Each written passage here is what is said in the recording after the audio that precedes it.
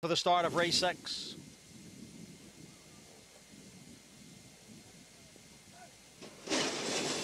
And they're off from the inside. Spetro and Afjan going out for the lead as Bourbon's Hope now moves up to challenge. The field races into the clubhouse turn down at the rail. Spetro has a narrow lead.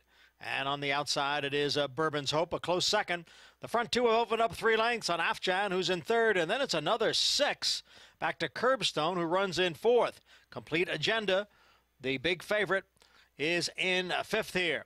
Then comes Uncle Waterflow and Strong Light trails. The quarter 23 and 1, and they're moving up the backstretch. Spetro leads here by a half length, with Bourbon's Hope on the outside, second by 3.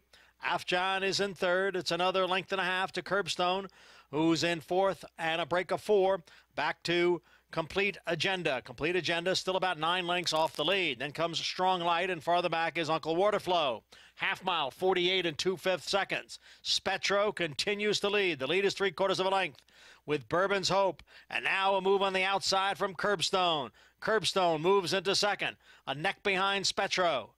Bourbon's Hope is back running in third. Then Afjan in 4th, followed by Complete Agenda and the gray Strong Light. Curbstone has now taken the lead from Spetro. Afjan is on the move on the outside, and that move is followed by Complete Agenda. It is Curbstone with a 3-length lead and a 1/4 mile to the finish.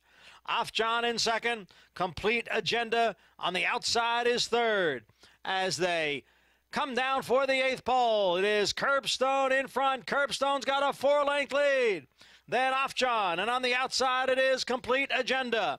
Curbstone trying to hang in there for another 16th, and he has got it wrapped up, and this will be the first career win for apprentice Madison Olver.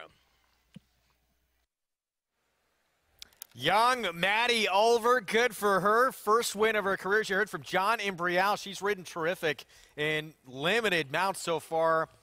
First time getting her picture taken. She gave this horse a fantastic ride, too. I think a few of us thought that she'd be a little bit more aggressive.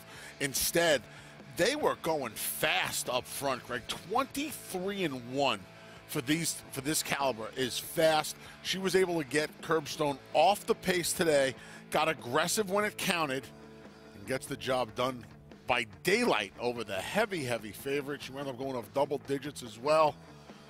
You know what I like? I like the fact that she rode this horse through the wire, under the line. There wasn't any celebration or anything. She'll save the celebration for when she comes back, dismounts, and gets the job done. She's a professional young lady. To me, she's looked really good on a horse, and I think she'll be A-OK in the years to come. Congratulations. Hopefully it's the first of many for her. That has got to feel tremendous. First of, yes, many to come in her young career.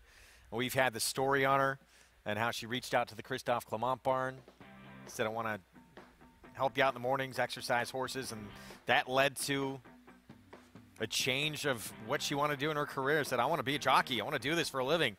And here's the first win of this very young career, 12-1. This was a horse, too. We talked about it earlier. We were a little skeptical about because the win was on a wet track, but it was at a 1.25 miles, so you knew the 1 1/8 was probably not going to be a problem. Correct. You know, was the 1 1/8 going to be enough? And it was on that sloppy track. She was able to control he was able to control the pace that day. That obviously wasn't happening here. They really went 23 and 1. They backed it down to a 25-second second quarter, and that's when Maddie started moving this horse up. And she gave this horse a good ride because she kind of sensed that they were going to come back to her. But she didn't necessarily just wait for them to come back to her. She got aggressive with them, and she turned them loose, knowing the favorite was going to come running. The favorite came with a little bit of a run. I mean, he was a little disappointing, but I don't think it would have mattered today. She was long gone with Curbstone. 3-6-2 finish, 12-1 upset to kick off the late pick 4. First win in the career of Maddie Olver. Well, the prices when we come back. We'll get